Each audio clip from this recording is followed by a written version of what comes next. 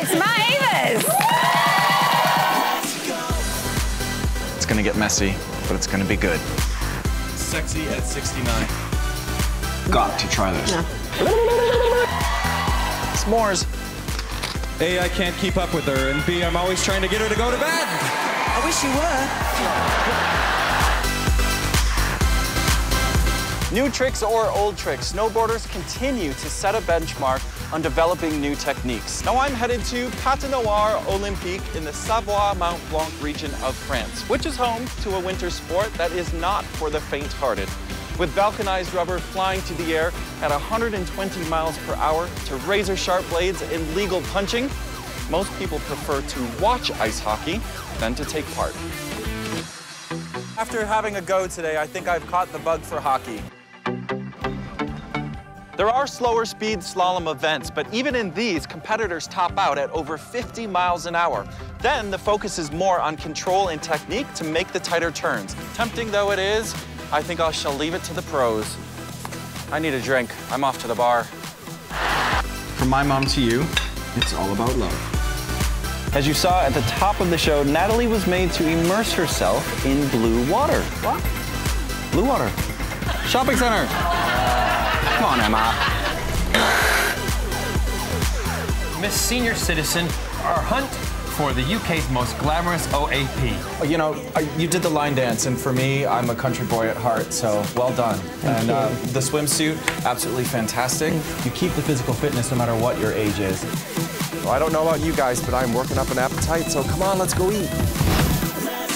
It is my 4th of July tradition, beer butt chicken. Give it a nice little tug and a push. I put her on the grill for about an hour and a half to 2 hours. All right, the bird is done. Biggest question ever asked is, what's it gonna look like now? It smells absolutely amazing. The garlic, the rosemary, it's just incredible what the beer does to the chicken. Here's Matt's special report just for us. The lights are hung, the stage is set, and the ice is almost ready.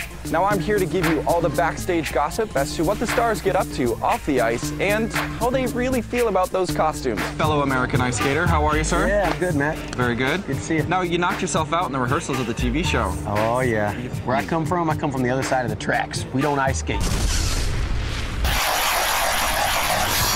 It's still early Monday morning, and having survived this week's eliminations, 2 of our hopeful contestants, Katie and Trent, are in the arena working on a troublesome lift.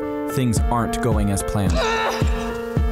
Having been there before, I decide to step in and give Katie a helping hand. You got to get over it, dude. You're too good for that. B, I've worked with you.